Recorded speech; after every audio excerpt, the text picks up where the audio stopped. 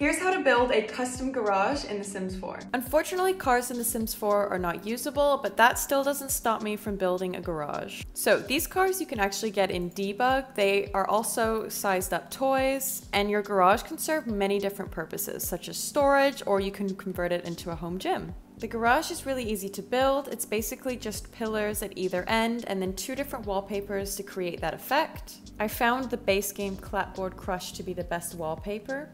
And then these are actually base game windows that we've lined across the top. And they are the Lightbox windows. And then make sure you bring all of the same items in the inside to have the same effect.